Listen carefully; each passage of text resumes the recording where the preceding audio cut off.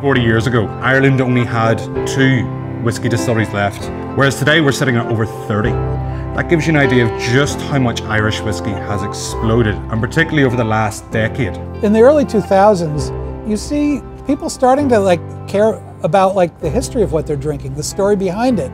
It's not just what they're drinking.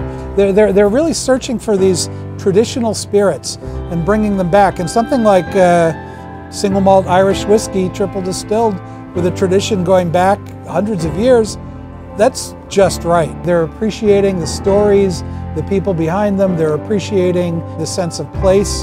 They're appreciating the traditions, and they're appreciating these unique flavors.